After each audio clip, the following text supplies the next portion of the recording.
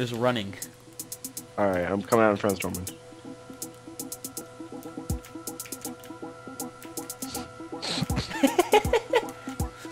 Where are you?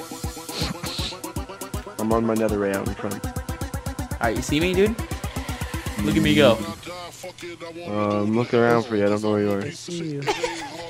Oh shit! Shit! Shut the fuck! Oh, get a video of that. Oh yeah. Hey guys, let's all go to Gold Star. Hey everybody, my name is Flood245, and today I have quite an interesting video for you guys.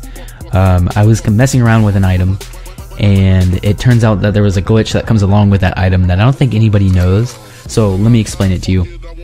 First of all, you're gonna have to go to this area on the map right here and go kill the behemoth there. It's a giant behemoth who's sleeping. You just gotta kill him, and he drops every time an item called the oddly shaped horn, which what it does is it summons a rideable but unruly sun-grazed behemoth, and it says this is a very fast mount. It's more of like a 300% mount on ground.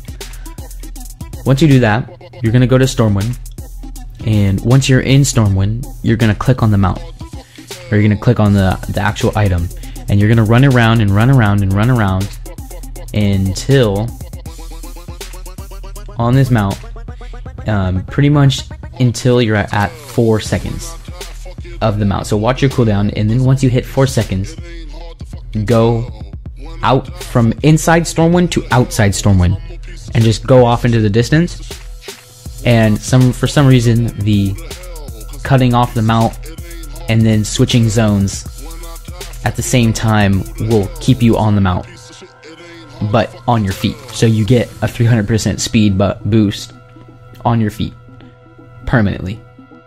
To get rid of this, you can mount. You can mount up again. You can get slowed. You can get dispelled. You can go into arena. So there's ways to get rid of it.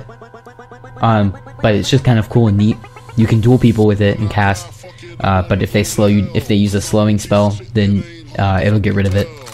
But that's about it, guys. So I hope you guys enjoyed, and subscribe.